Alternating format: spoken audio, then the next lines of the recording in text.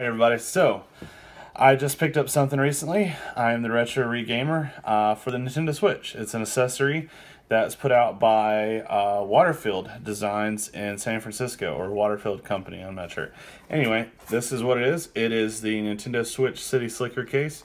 As soon as I found out about the Switch, I started looking at cases because I wanted something that could hold the case, wanted something that looked good, wanted something that hold the Switch that looked good. I started looking at leather stuff because I'm a sucker for leather things. I'm a sucker for things that like are sturdy, built well, manufactured well, all that good stuff. So the only thing that I could find really that seemed to kind of meet those qualifications was this Waterfield case. So I put in for a pre-order, and it just showed up today. So it came with a little thank you card. If you can see that there, with just saying like, thanks for helping with the development of the Nintendo Switch City Slicker. Your feedback helped shape the design. They did some stuff to make a comfortable fit. They've reinforced the sides. They did a double layer flat flap with, their premium leather that, is going to break in and wear over time.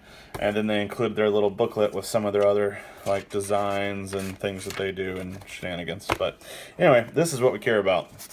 So if you look here, you can see the leather's pretty scratched up and stuff. It's leather, so it holds any of that stuff really quickly.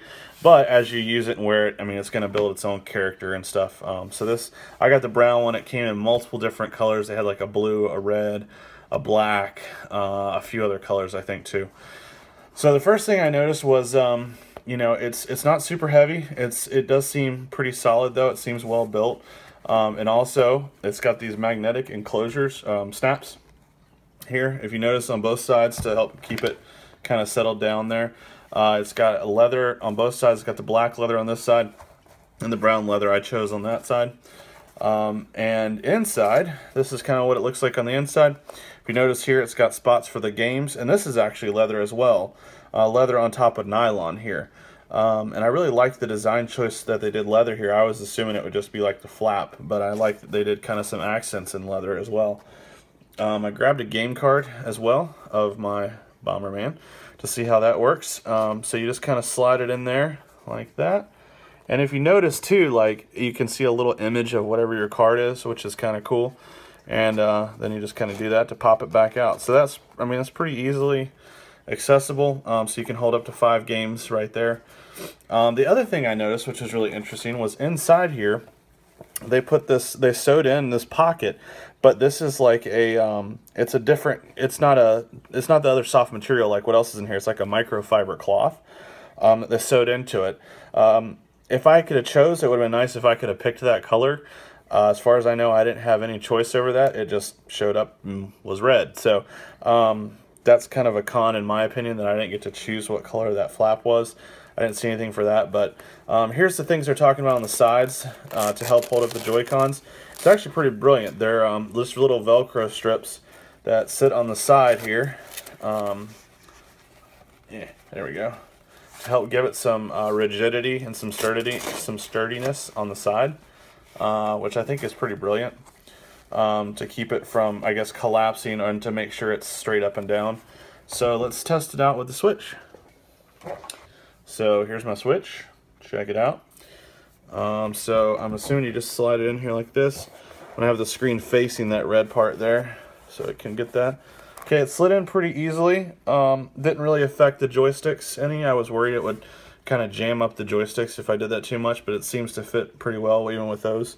You can see it fits fairly snugly, comfortably in there. I slid it in, didn't really have any problems.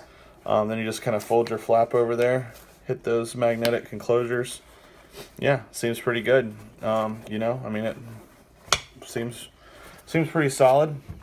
It's got 2 pockets in there, one kind of in the back behind the Switch and one in front of it. I don't think you can fit much in there. I could fit maybe some extra Joy-Cons in here. Speaking of which, I might try that because I've got some extra ones. And then also it's got the zipper pouch on the back here. But again, this is just a nylon thing. Like this is going to be for like your accessories. Maybe you'll put some headphones back here, a little, the little roll-up headphones or something. You're not going to want to stick anything very pokey out there. And then it's got their tag there as well, looks like. So anyway, I like that. Seems like a pretty solid design overall. I feel pretty good about the quality. I feel like they tried. I mean, I feel like they gave it some good attention. It seems like they took a lot of feedback. There was a couple people that talked about it, saying it was too much like a purse. I mean, this pouch design kind of lends itself to being similar to a purse, but I mean, it's longer, and it's like, you know, the leather, especially the double leather there, kind of makes it seem more rugged to me, especially with the brown leather. You know, and without any straps or anything, I didn't get any of the extra straps or any of that stuff. It seems okay to me. They put this strap here, which I think was to keep it from, you know, getting too fat or whatever. So it didn't just slowly release over time as you stuck stuff in it. I think that strap is to help keep it keep its form factor. You know, and then there's also some soft felt here, nylon here, and everything inside where the switch is soft. The extra soft microfiber by the screen and everything else around it is like a little cushion. So I'm impressed, and I mean, in my mind, this is a pretty solid case. Seems to do the job. So there you go. That's the review of the Waterfield City Slicker case for the Nintendo Switch.